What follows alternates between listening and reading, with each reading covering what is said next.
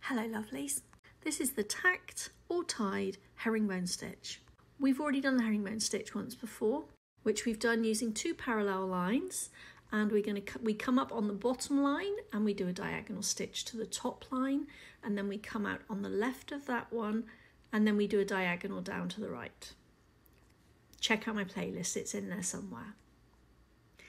So we're going to bring our needle up through the fabric where that top cross is on the left, and then we're just going to go across tiny little stitch to there, and then we're going to come back up through the fabric above it, so we're making a plus mark, not a cross mark, it's a plus, and we're going to do those all the way along the top and then all the way along the bottom.